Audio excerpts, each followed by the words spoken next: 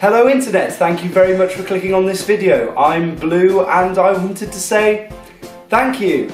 Rhyming again. I've had a lot of fun posting my last two videos and it seems like you guys had a lot of fun watching them and the responses I've had have been absolutely brilliant. And I will keep posting every Sunday. Hopefully this Sunday. I've had a bit of a problem, I'm not going to lie to you. I've been very busy this week and I haven't produced a video. Usually when you see vloggers trying to rush something off, they'll do something like procrastination videos. If you ever see a YouTuber do a procrastination video, it means they have got nothing else to do. And you'll probably see one sometime in the future from me. Unfortunately this week, the main reason why I didn't film a video was because I've run out of ideas. Already, I know. Unfortunately, I've had a bit of a mental block this week in trying to produce a video that I could do in the time, with the resources I have, and just one that's up to the quality I want it to be. Because one of the dream jobs that I've always wanted to do is to be a director, because I've got all these images in my head and all this, especially music, just running through my head, and I can't get it down. In my last two videos you might have noticed I've used some more popular and copyrighted music, and that's going to cause problems in the future if I keep doing that. And that really bugs me. But the main issue that I've had this week is I'm trying to understand you. I would consider myself a vlogger, but I can't understand what you, the viewer, actually likes. I want to understand you. The most popular vloggers on YouTube all have these videos which get 2-3 million views a pop, and honestly with some of them I can't understand why.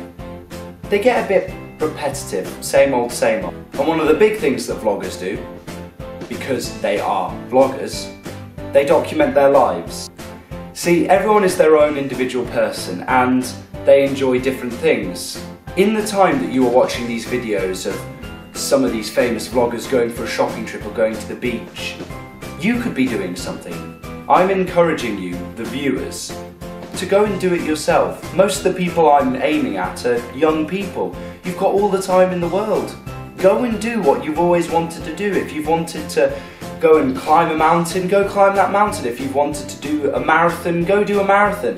If you've just wanted to go out and see your friends more, go do that. If not, however, and you still have time in between, please, watch these videos. I'm going to try and cater as much as I can for you.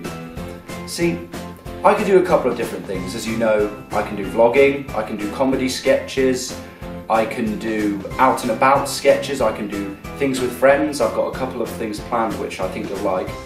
And one of the main things that I like that I've mentioned in this video is I like music. And I can do stuff like this.